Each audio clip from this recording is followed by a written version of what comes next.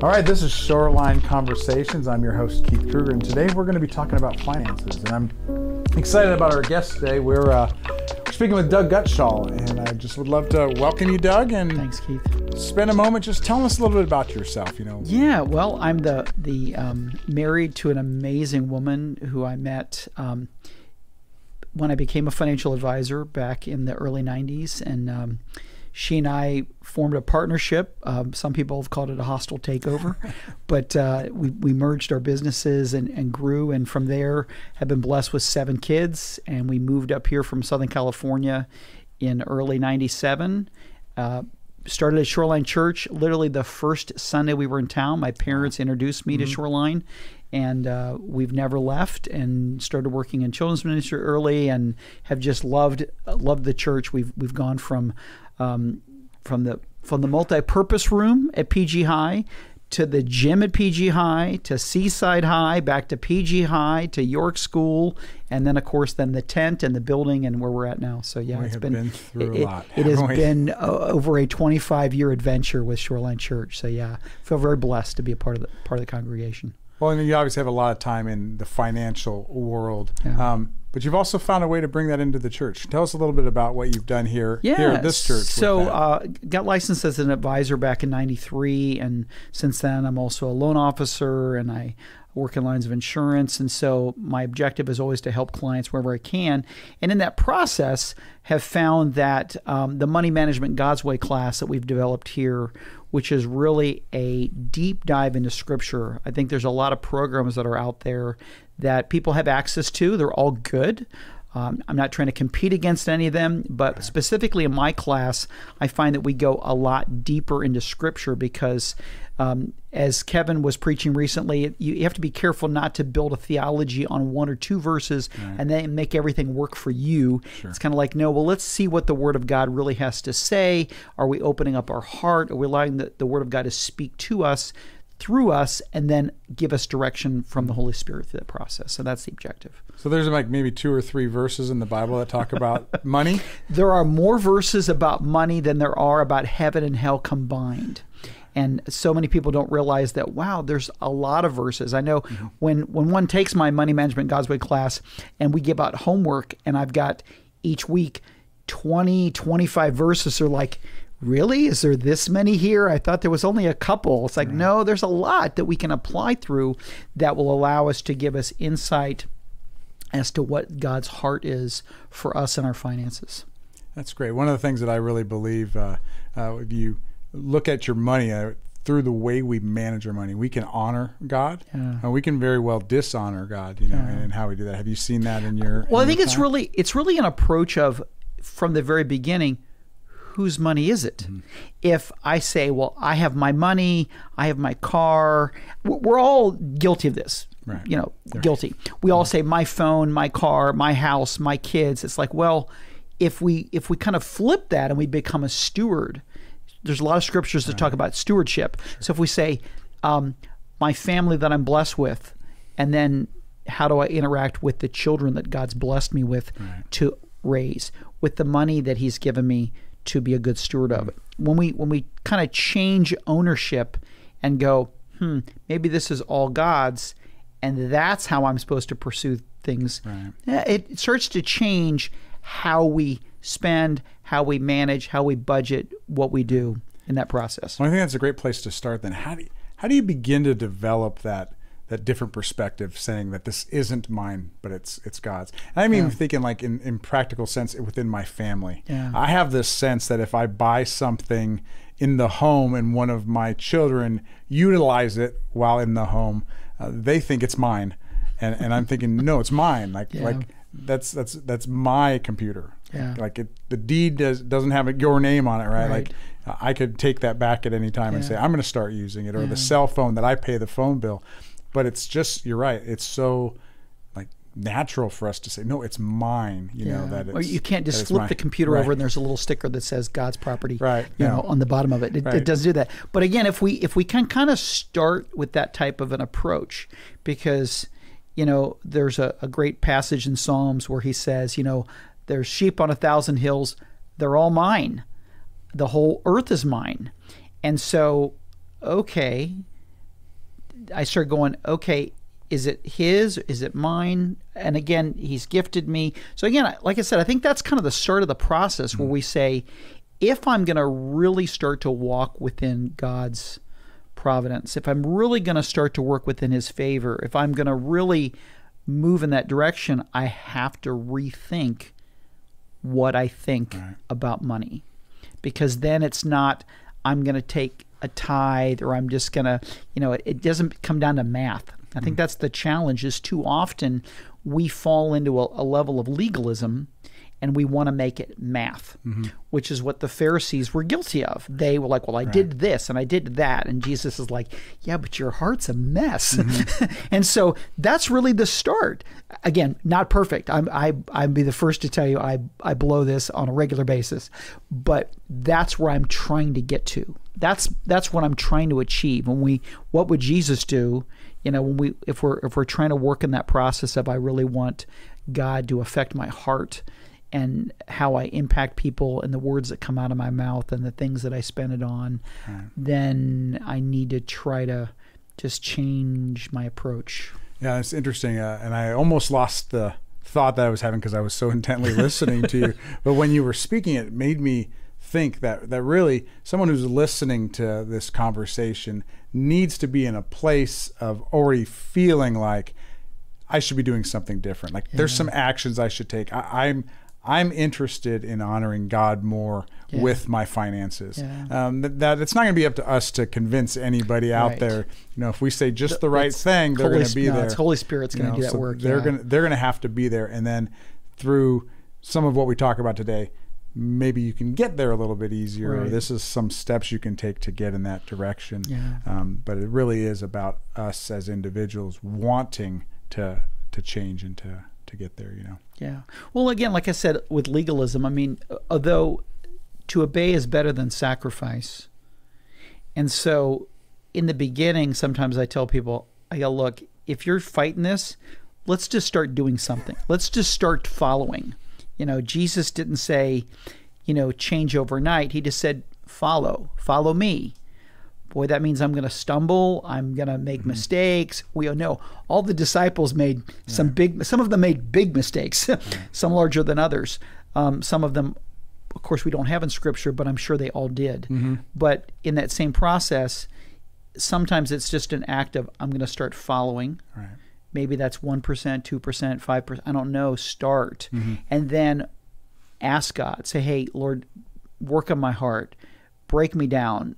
Allow me to line up with what you want from me in my life. And then I believe that when you really submit yourself to God in that way, he does start to show you the things in your life that are the stumbling blocks, that are the areas that you're being greedy, or that you're being selfish, or that you're not honoring in things that you do. And, we have a sinful nature, and we fall into that where we start to make those mistakes and have to get back on track. It happens. It's a constant process. I think that's what we're all kind of shooting for. If we're shooting to honor God in all that we do.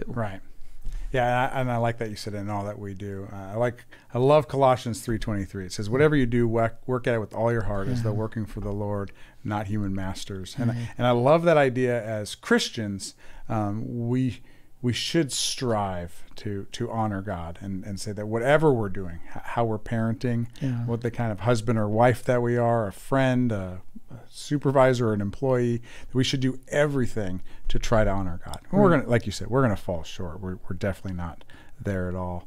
What are some of the roadblocks, the obstacles, things that you think get in the way of us truly honoring God with our finances? Well, it goes back to the whole concept of tithing. If we make things legalistic, or if we're just trying to check a box, then that becomes a challenge to the process.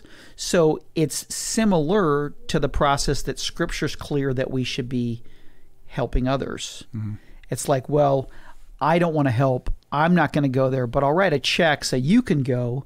And granted, not everybody's gifted or has the time or the constraints. If I'm caring for a sick parent, maybe I can't go on the missions trip to Mexico. I just can't make that work.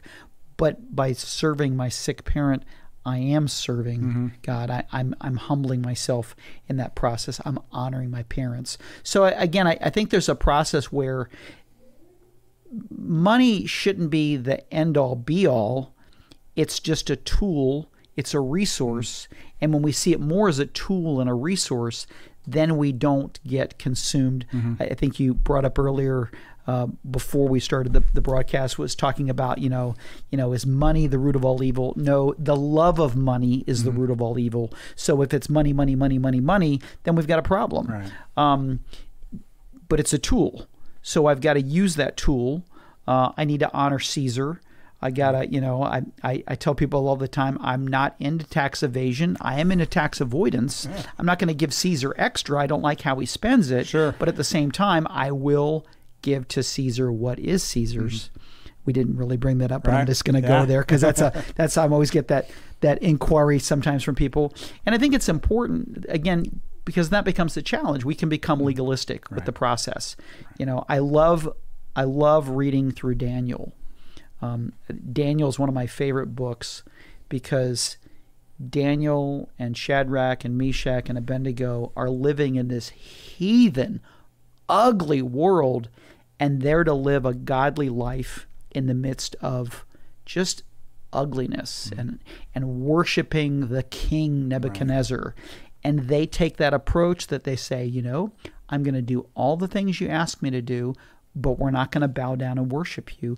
That's not going to happen. And I think, again, it's the same process. It's like we live in America. We've got all these things. We got moving parts. We've got taxes and all the things we got to do. Obey the rules, obey the laws, pay your part, but find a way to honor God in all that you do. Right. And then you'll have that peace that surpasses all understanding. Cool. For those of you who are maybe wondering, what is this render under Caesar's thing that Doug was talking about? And one of the many times that someone was trying to trap Jesus with his words, and they were trying to get him to say, hey, we should disobey the government and not deal with their rules, or if he said the wrong thing, they were going to go, aha, I got you. And he said, whose face is on the coin? On the coin, it's Caesar's. And so we really don't want to say, don't do taxes, don't pay taxes. As Doug said, we're not looking to break the laws here. That we really do have some obligations when we're in a society that those also come into play. Exactly. Here, one of the things that I think about often is you mentioned greed just a little bit ago, because I really think that greed is an obstacle for people for all of us to manage our finances in a way that truly honors God. And I think historically I have this picture of greed. In fact, I even got on the internet and I found this video of Scrooge McDuck, and not everybody knows who that is. He's from the Donald Duck world, and he's like Ebenezer Scrooge, and he's got this big room full of gold coins, and he's like diving into it and swimming in it, and I think that's the picture that we have of greed. But I've come to realize in this time of reflection that greed can be a lot more subtle than that. How would you see, that being a reality in your world, or as you look at greed? Sure. Greed is all about self-perspective. So how do I perceive? I don't have that. I don't have this. I'm not like those people. They have that. I'm not in their category. Right. I think Jesus gives a great parable where he talks about, one guy comes in and says, well, thank God I'm not like those people over there. Thank God I'm not like those sinners. Right. And then the tax collector is on his face and he's crying like, Lord, forgive me. Lord, forgive me. So again, it's that, what do we bring mentally to the table? Right. So the challenge comes off of, you look at the global statistics and you've got half of the world lives on less than $5 a day. And you are wealthy in the world's eyes if you've got a car, a refrigerator, and electricity. Right. So again, we start to have this perspective that I'm not as rich as somebody else. I don't have what they have. Right. I've only got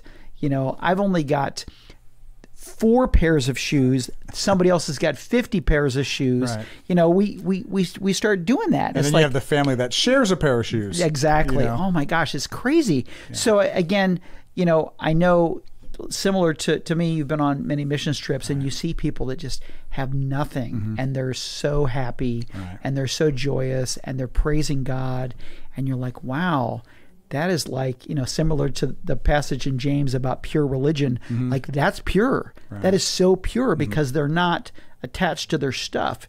And we all have that problem about being attached to our stuff. I mean, scriptures, you know, Jesus talks about, you know, a wealthy man trying to, you know, a camel trying to go through the eye of a needle. You know, it's not easy. You know, you've got to really, and so if you think about it,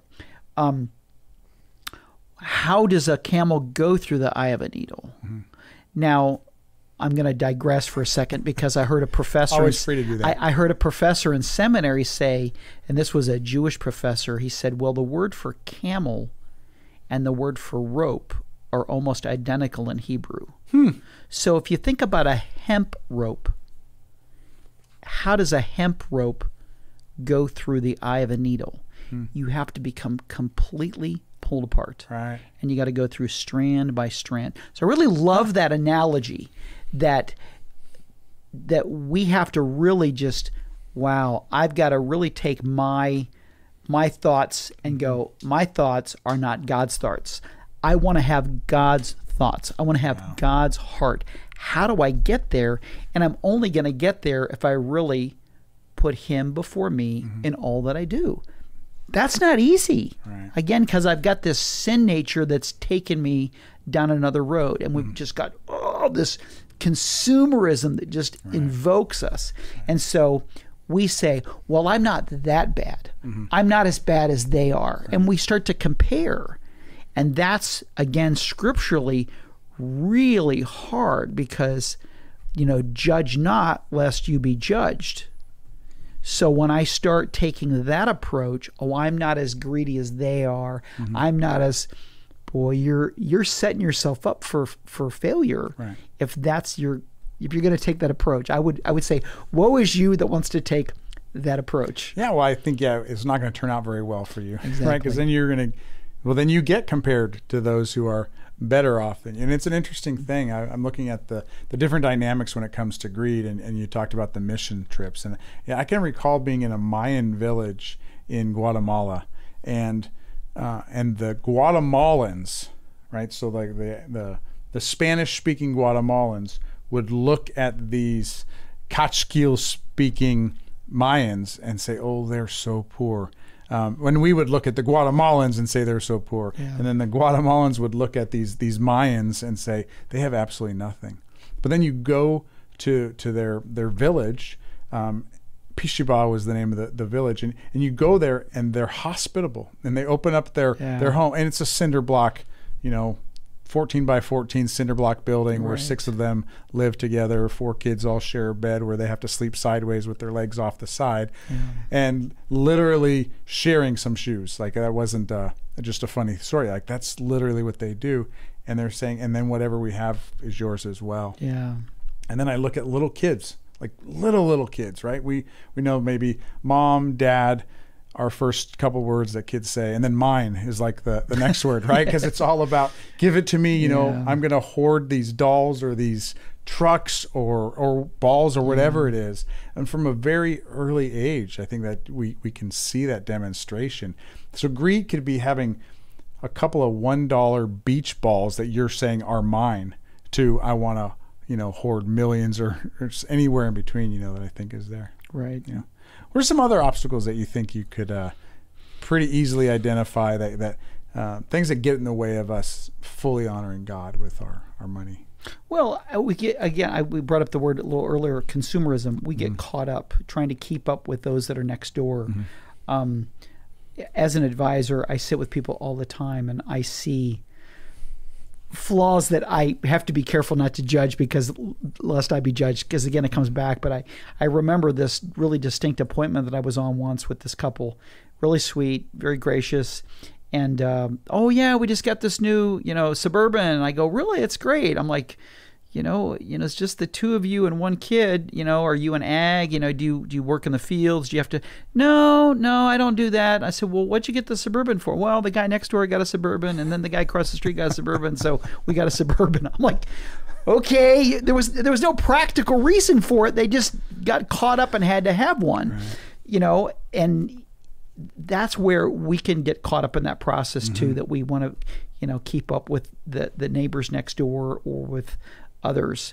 So I think that can be an easy stumbling block. Right.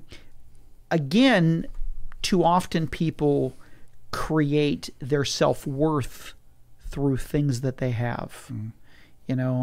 I've heard a wise man say once, write your obituary now the way you'd like it read, and then live your life that way. Do you want your obituary to say he stabbed his way to the top, he stepped on everybody along the way, he pushed everybody out of the way, and he had the most stuff, he with the most toys wins?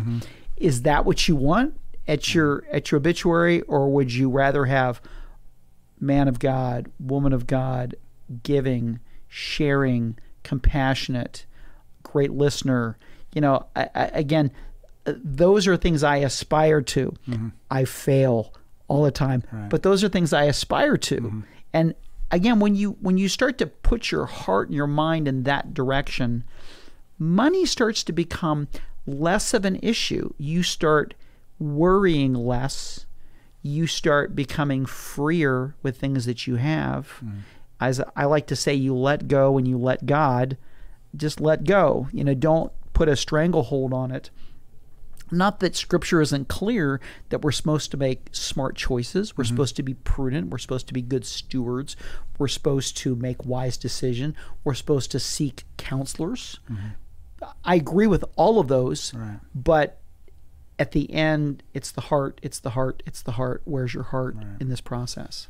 As you were talking, one of the obstacles that I was, before I get to the obstacle, one of the things I was thinking was, I think often when I look at these obstacles, they're almost identifiers of poor character or sin in someone's life.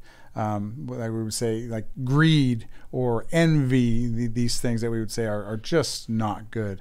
But then it occurred to me that fear is also an obstacle, I think, to honoring God with our finances. How have you seen fear kind of rear its head, in your world? Well, people get in fear all the time, and fear contributes to hoarding or just the lack of sharing. I can't, I might need that. Right. I can't give that to you because I might need that. And so we get caught up in that cycle. But again, Scripture is so clear. I mean, how often do we hear, fear not, fear not, fear not, fear not? Right. If your Heavenly Father's taking care of the birds in the field, right. He's going to take care of you. Fear not. So we have all these examples of walk without fear. That, again, if we go to Scripture. So, I had somebody ask me recently, I had a tough challenge come up in front of me, and I was struggling with it a little bit. And then I remembered, after struggling for a little bit, and I said, I'm just going to get my Bible out. I'm going to go find a quiet place. I'm going to say, Lord, give me some passages. And when times are really tough, Psalms are a great place to go, because David's there going, I'm stuck here in the desert. I don't have the kingdom you promised me. My father-in-law is trying to kill me. It's just like, this is crazy. And I'm living on, locust and honey. Right. And God just starts just laying into him and giving him peace. And I think at the same time, when we go to Scripture, when we say, Lord, speak to me, Lord, put somebody in my life that can speak wisdom into me, Lord, give me discernment, let the Holy Spirit speak to me. When we lean upon him, we begin to fear not.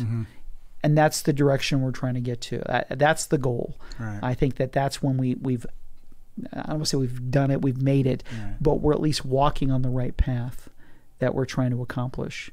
And then money becomes less of an issue at that point. Again, money becomes a resource. Again, I don't want to look at money as a hoard. I want to say, who can I bless? How can I bless? Right. Or as James says, I'm losing the word for pure religion. The orphans and the widows. That's it. It's just when you can get to that place where you can share, give, don't go a mile, go two. Don't just give your shirt, give your cloak, give it more, it's just that level that we're trying to get to. Have you personally had an experience where you've seen people who don't have a lot honor God with what they have, and those who maybe have a lot not honor God with what they have? Sad to say, with all my years being advisor, yes, I have. Again, living as Daniel in Babylon, I interact with people in a lot of different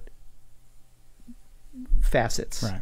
So sometimes I'm sitting with a couple that is from Shoreline or from another church, and I know that they're following Jesus, and then I sit with people and they're nowhere near that.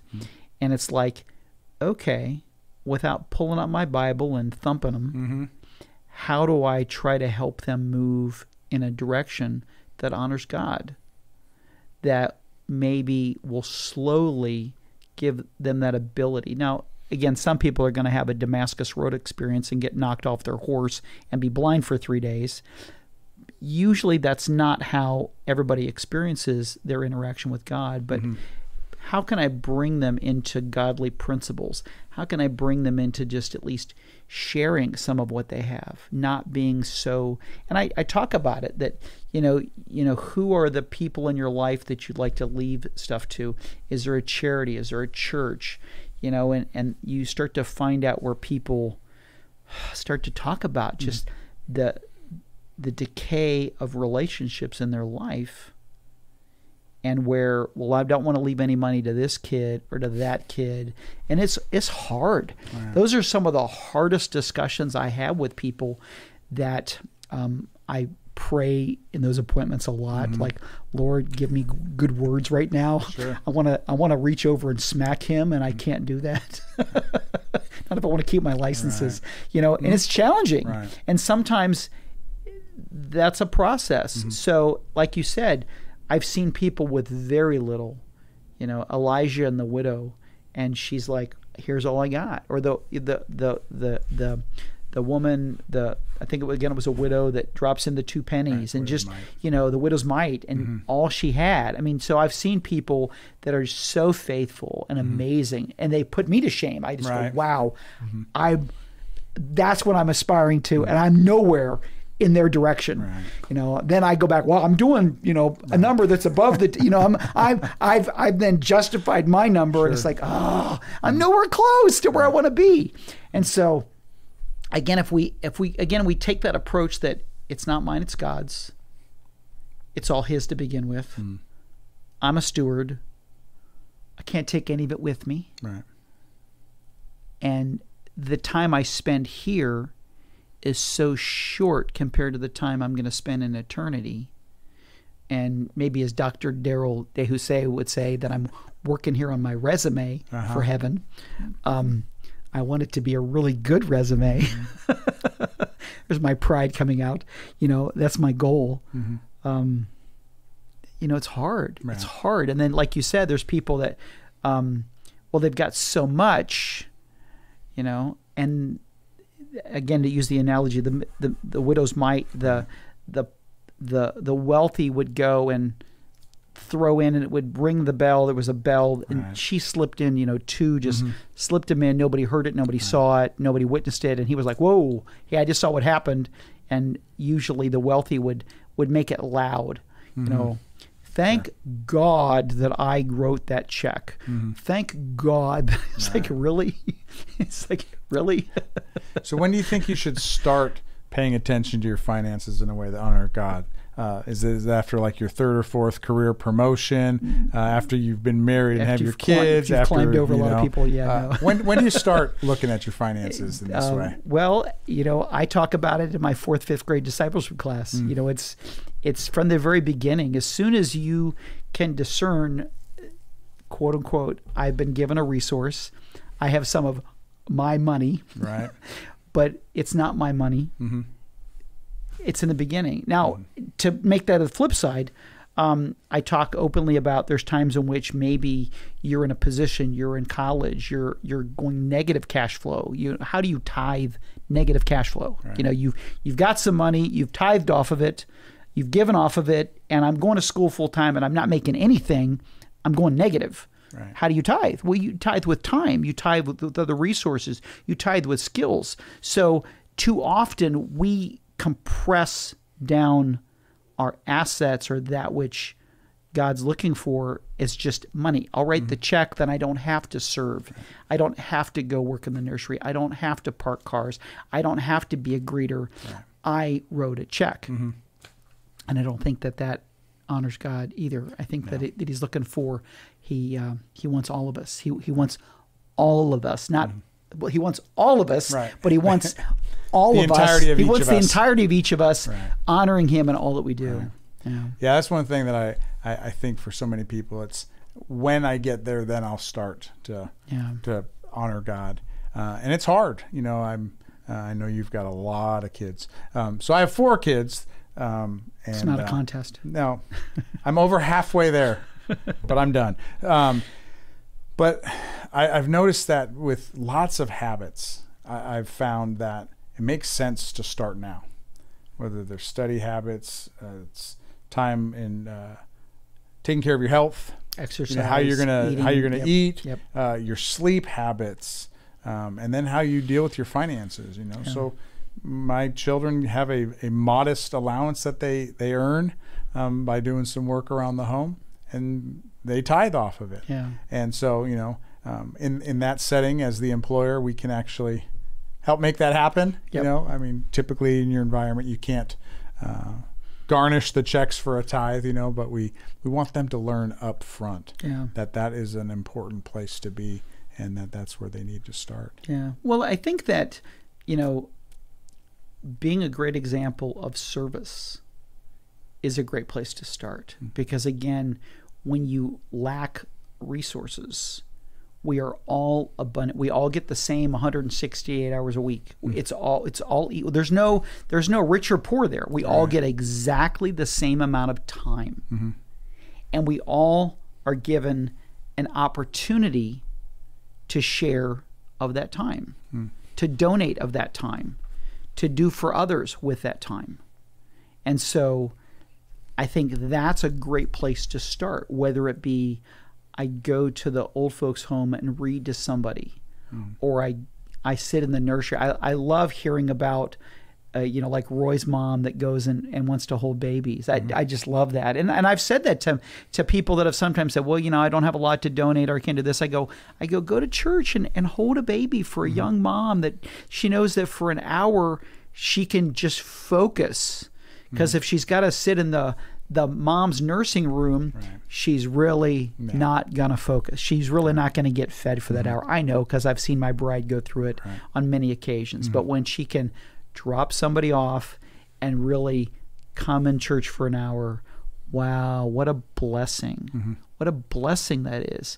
And it's the same with whether it's a 2-year-old, a 5-year-old, a 7-year-old, or a 15-year-old.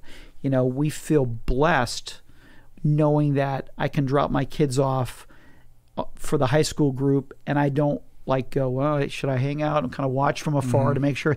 I go, no, I know who's here. I know who's in charge. I feel very safe. I'm comfortable with that. You know, I think we all need to find places where, but again, there's a time and a season. So maybe if you've become debilitated or you've got a health issue, or then it's okay to be served. It's okay to be served if that's where you're at. But then how do you receive being served? You know, even Jesus is like, you got to let me. You know, and well, no, you're not getting, well, no, you got to let him when those opportunities arise, because then you can allow them to bless you. And giving people those opportunities is important also. I was going to say that's a lot to unpack there. No, there is a lot. I want to talk a little bit about a few practical steps, and obviously, in this short podcast, we're not digging through them all. But there's a few that I was thinking of off the top of the head, because I think a lot of time we talk about people not having resources, and then we even talk about keeping up with our neighbors and that kind of thing. What do you think about improving your ability to earn resources? Sure. If you're not well paid currently, is it because we talk about being content, right? Paul said, I can be content in all things. I know what it's like to be poor and to have plenty, and that we really should. He even says in 1 Timothy that if we have food and clothing, then we're good.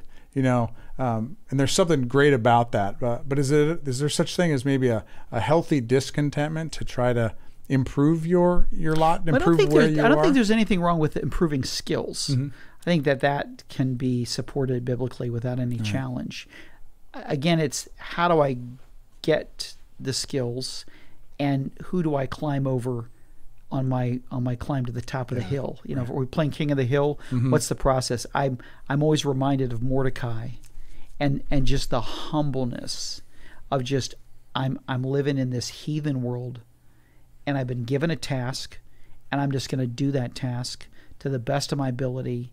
And then, wow, I got honored. I didn't seek out the honor, but I got the promotion. And you see many examples of that through Scripture, of just being humble and just saying, I'm going to just do what I'm supposed to do. But again, I think improving skills is always a good thing, because you can serve better with better skills. You become more enlightened as to those that are in need when you have better skills. If you're not drowning, you are able to help those that are drowning. So I do see a lot of correlation there, that it is good to be in a good position. And I think, Scripture, to whom much is given, much is expected. So if I am really blessed, I need to be a blessing with that which I've been blessed with. If I've been blessed with knowledge and skill, then I need to instruct. Scripture is clear about, to whom, if you're a teacher, teach. If you're an evangelist, evangelize. If you're a good giver, give generously. Absolutely. So I think that, again, those are traits that if we all would lean towards that, wow, what an amazing world we would live in. But and then we can get cynical and just say, well, it's never going to be perfect till we get to heaven. It's like, okay, but I don't remember Jesus ever saying that. I don't ever say, well, just hold your breath and then heaven will come and we're there. It's not what he said. No, not at all. That was not his message. Yeah, I just think if our financial resources are lower than we'd like, or lower than we think we need, that lends itself to kind of going down the wrong path. And I think, one of the things is that we don't share with others because we don't feel we have enough to handle what we need to cover on our own. I think we also get to the next obstacle that I think is in the way, and that is then debt. I think we often end up, well, we don't have the resource, so I have no choice, so I'm going to just borrow, and I use a credit card. And I, what have you seen the dangers of debt being in your world? Well, Scripture is pretty clear about debt. It says, don't get in it. However, you become enslaved to the lender. Exactly. Right? And we live in a economic lifestyle that makes staying out of debt a little challenging. When it comes to buying a house, it's almost impossible in today's economic climate to say, I'll just save the money and then buy a house. Probably not going to happen. So then I'm leveraging debt. And then the question is have I leveraged debt and robbed the equity 4 times to get 6 other rentals going, and then when the economy pulls back, the thing comes down like a house of cards. So I've seen people take that to too far of an extreme, and it really come back to haunt them. I would say my heart has changed a lot. I think if we were having this discussion 20 years ago when I was a little younger, I might have been more critical on things like bankruptcy, but I think I've seen people with health issues that has changed my perspective on that. I think I would be a lot more graceful today than I was 20 years ago. Right. But at the same time, I've seen people on the extreme of that say, well, I'll just rack up debt and then I'll file for bankruptcy and then it's like, okay, then you're manipulating the system, not to your advantage. We don't want to, again, take verses out of context and create our own theology or create a way to have God agree with. God needs to agree with me. No, I need to agree with God. That's what I need to do if I'm going to live a little better life. So yeah, and this is an important time, I think, to interject this, that we want to make sure that people understand that we know far and away that there are circumstances in life that change where you are. And I think we'd like to be clear that there's no judgment going on here. Amen. So this is really about how can we help equip, encourage, and build up to maybe have you think a little bit differently. There are people who lose their job. There are people whose companies get downsized. There's an illness in the family. Child has special needs. There's car breaks down. You name it. There's always situations that can disrupt the direction you were going, the trajectory you were on, the plan you were living into, and so those are going to be okay. I mean, those are going to happen because it really is about where your heart is, and are you desiring to honor God with your finances, and then what steps can you take to get there. And there are there are wide ranges of philosophies when it comes to a lot of how you manage your finances. You'll have some people that say get as much debt as you possibly can get because somebody else is paying the bill, and that's how the rich get rich, and then, as you said, that we've seen story after story of people doing that who weren't in a position to do that, right? And there's difference between personal debt and business debt, whether you're just, I want to buy some more stuff and I want to have more in my garage and more in my closet, versus I'm going to use this debt in order to employ people and to run a business. Those are different things altogether. And so each of them matter. One of the big things that I think can help everybody, wherever you are financially, however many resources you have, is budgeting. And one of the stories that I reflect on regularly is that when I was going to get my bachelor's degree, I was studying finance, so I got my undergraduate degree in finance, and I learned everything that you needed to learn, or that you could learn in the classroom anyway. Learned lots of cool things. One of my favorite things was the time value of money. And I remember in my finance class at Long Beach State, my professor talked about how if I just invest $2,000 a year from then until I was 30 years old, and then never put another penny in there, he said you probably could have $1.5 to $1.8 million by the time you went to retire.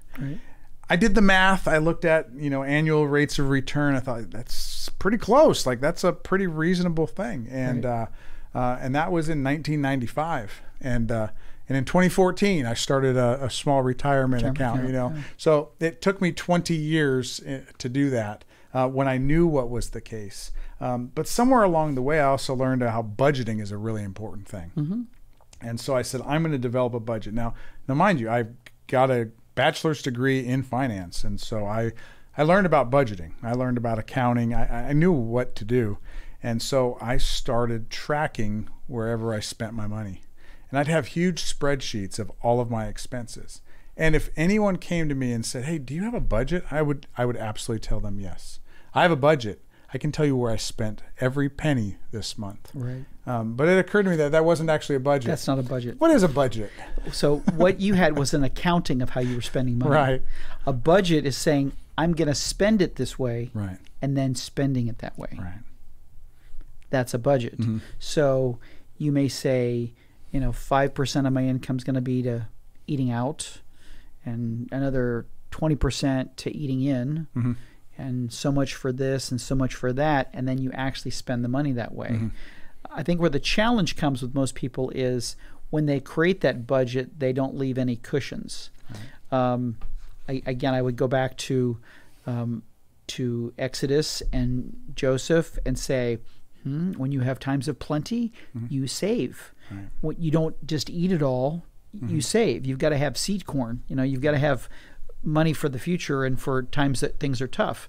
And so too often people don't create that. Scripture doesn't say if the hard times come. Scripture says when the hard times come. So again, that's a prudent part of money management, is saying, I will have seasons of plenty and I will have seasons of lacking, and I need to prepare for that, and not be, I can't believe this is happening to me. Right. We're out of money. How did that happen? Now, granted, like you said, job loss happens, sickness, people pass. I mean, those things happen that can derail a strategy. But it's those that didn't happen to that I more look at and go, okay, you really need to budget here. But I still think it comes back to prayer. I still think it comes back to one of the analogies I love to use when people say, woe is me, I can't believe this happened, this is what's going on. I said, well, I don't know right now, are we having a Jonah experience or a Job experience? I'm not quite sure. So to give a little clarity there, with Job had he lost his kids and his house and all of his wealth. And he's like, God, what's going on? And his friends are like, you got to have sin in your life. There's got to be something there. They're all looking for it. And his wife's like, just curse God and die. And at the end, and Job's a long book, so you might get lost in the deep weeds. But at the end of the day, he is God and I am not. And there are times in which I'm in the wrong place and it had nothing to do with me, but I'm not getting a blessing. I'm getting something else. And then, of course, we've got Jonah, who is specifically given direction from God and says, not only am I, and it's really, if you look at where he was at Joppa and where he was supposed to go was an inland journey. So it would be like somebody being here in Monterey and they're told, go to Yosemite, and you get on a boat heading towards Hawaii.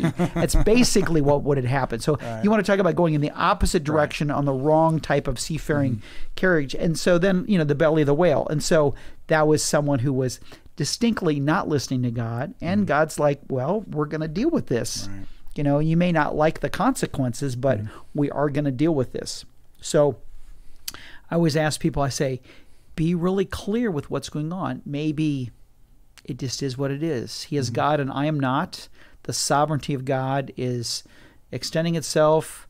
The rain pours on the rich and the poor. And I don't know which one am I right now, or am I clearly out of God's favor because I've chosen to walk in disobedience and I'm being punished for it. Be careful not to be the judge one and go, oh, God must be teaching him something. It's like, well, we got to be careful on that one. Do not throw stones. Be not the first to pick those up. So I think that it's important whenever people are in challenging times, pray, go to God, give me insight, give me discernment, give me favor. I think those are all clear. Scripture says all of these are allowable. You can ask for any of these prayers. The challenge can be our timing is not God's timing. I could sit here and give a lot of places in Scripture where people didn't wait for God to work and they jumped the gun and made it worse than it could have been. And then there's times where people were very patient and God really rewarded them, not just monetarily, but with favor or with just blessing that comes in a lot of places. So I think, again, it's important that we learn to lean on him, go to him, go to others. If you're fearful, if you're in doubt, find someone who can encourage you, have those resources, because I think that, sometimes a rich man, quote unquote, has no friends because he or she believes they solve all their problems with money. No, you don't. Blessings can come in a lot of places. Blessings can come in children. Blessings can come in friends.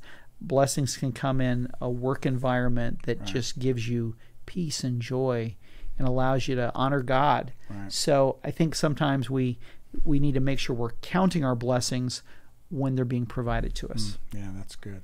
Yeah, and I was just occurred to me that someone listening might think that what we're getting at is, here's the steps you take to have more money.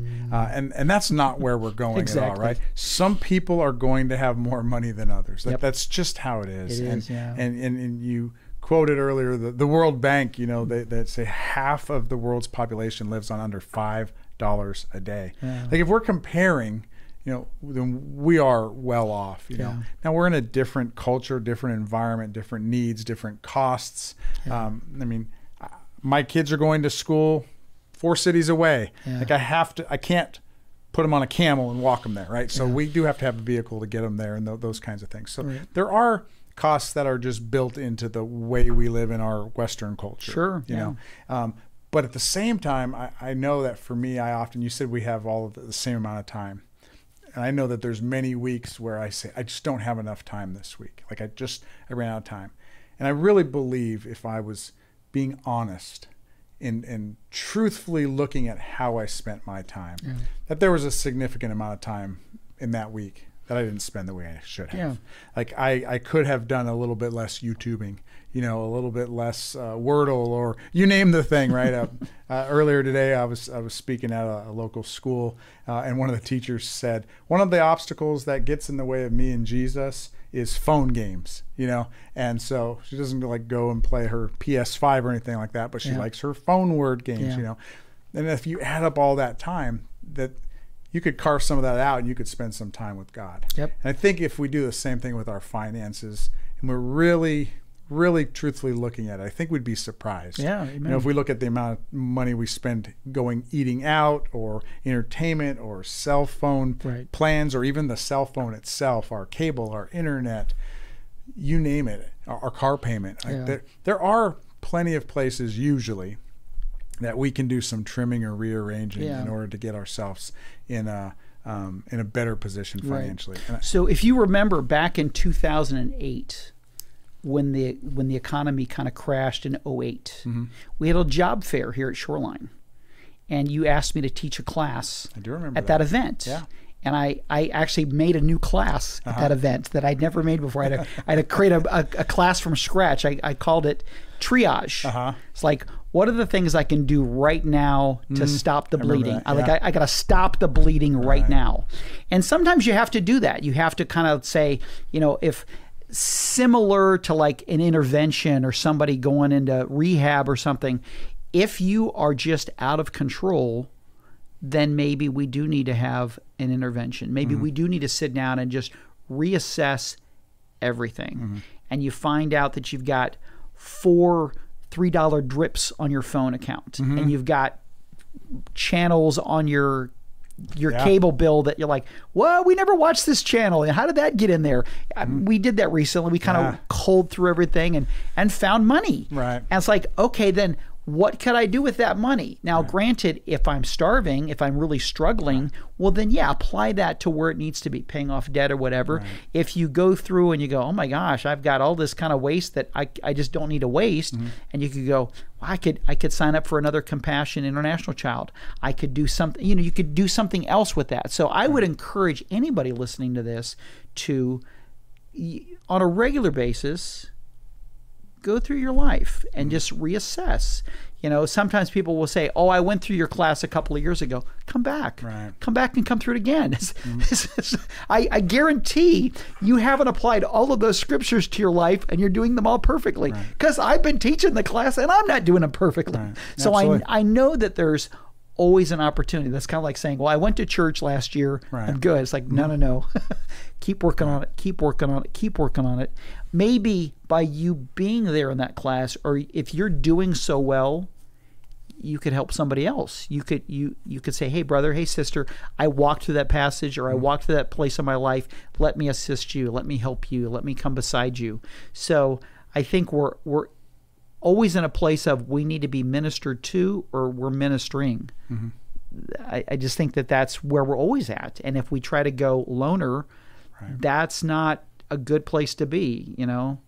When you're separated from God, that's where the evil one likes to attack. Right. And so we need those resources. We need to have people in our life. We need to have discernment. We need to have guidance and wisdom, many counselors. Right. I just got a wonderful picture in my head. I think it is good to get counselors, as you said, and go to those people who know, who have the education, who have the experience.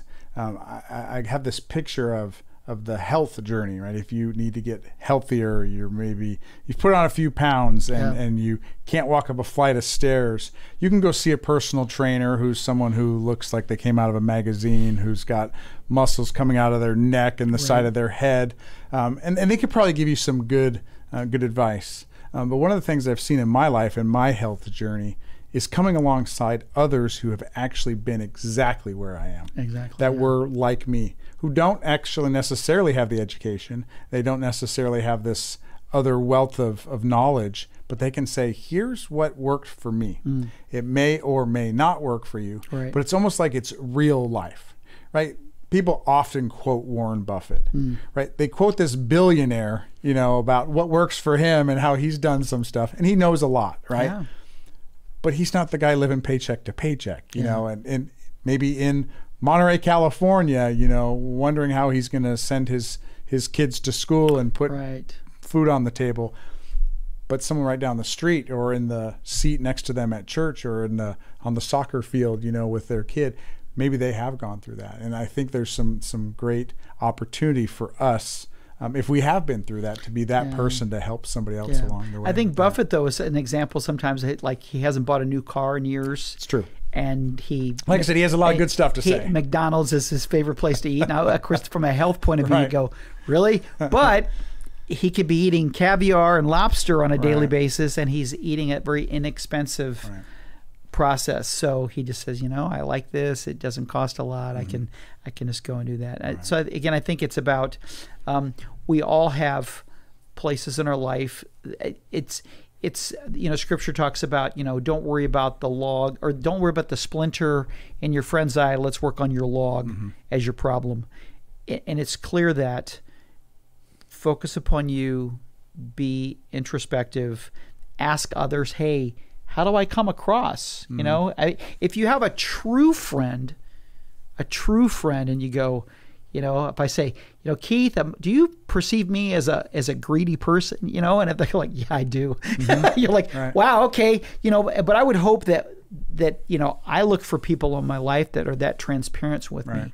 I have a staff member that I'm very thankful for, that at one point I was going through some tough things in my life, and this person came to me and said, you're angry right now, and you've been angry for about a month. And I was so thankful that we had enough of a relationship that they could come and have that discussion with me. I felt very thankful that I was like, thank you. Thank you. I'm not angry. I could have been my approach. And I'm thankful that they were very gracious in their approach and very loving, and were like, I don't know what's going on, but you're angry. Wow. I'm so thankful. And I hope and pray that we all look for people like that in our life that can be that transparent with us and that direct. And this person did not come in anger or to try to stick it to me or to they really came in a genuine place, which is where I go. So to kind of go back a little bit to I sit with people and I see some crazy things going on sometimes. I'm like, okay. Sometimes I'm given thank you, Lord, that I'm not in this. They've got way more than I do, but I don't want the problems that are going with this right now. You see, when you've got a lot of stuff, you got 16 houses. One of them's got a bad water heater. I guarantee you. Something. You got problems coming. The more stuff you have. When things are simplistic, not a lot of stuff to leave at the beach. You took a chair and a water bottle and maybe your phone, and that's all you got to pack up to go home with. But if you came with 50 things, you got to find all 50 of them before you head back home. So it becomes challenging. So parting shots. What would you say for someone who's saying, okay, this is it, I'm doing it. I am going to take a look at my finances and how I'm honoring God with them. What would be let's just say one or two things that you would say, here's where you should start and do this. Scripture, obviously, and prayer. Those are going to be at the front of my list always.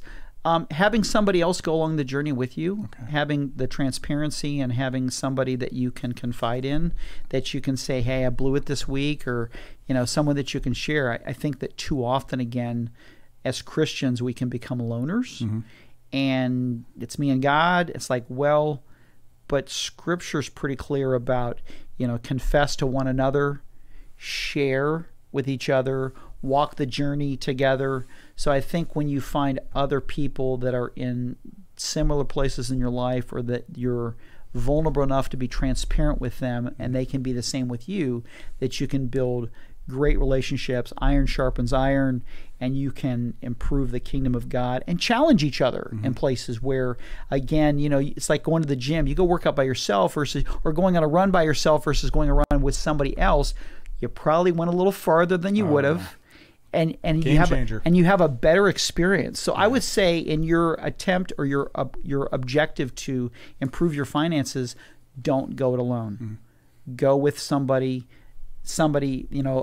Be a Paul to a Timothy and be a Timothy to a Paul. And that process it's good for you to have somebody ahead of you that's pulling you along, that's got more experience, and at the same time, the best way to learn and be better is to teach somebody that's behind you. So I would always encourage people that you need this balance of relationships in your life. You need a balance of people that are doing better than you, are doing it better. Again, sinful. We're all sinful, but they've had some success, and they can share with you what they did, what worked, what didn't work, and at the same time, look behind you. Who can I pull up? Who can I help? Who can I pour into, so that I can see that, I am blessed beyond all understanding, that I have way more than I think that I do, because I do. Right. We live in this amazing place. We're blessed to live on this peninsula that just is amazing, and we're given all these gifts, and we take them for granted all the time. Right. And we need to not to. So. Well, thank you, Doug. That was great for you sharing that experience with us, and I do know that God's going to use this to impact some people. And my prayer is that they will go from here and seek out those first 2 steps, 3 steps, and start taking some action, so that we ultimately, each of us, can strive to honor God with our finances, whether we have a little, whether we're building to something, or whether we've got more than we can handle. Amen. Thank you very much, Doug. Thanks so much. I appreciate it. Whether you're watching on YouTube or listening on your podcast app, make sure to subscribe to hear more. We'll see you next time.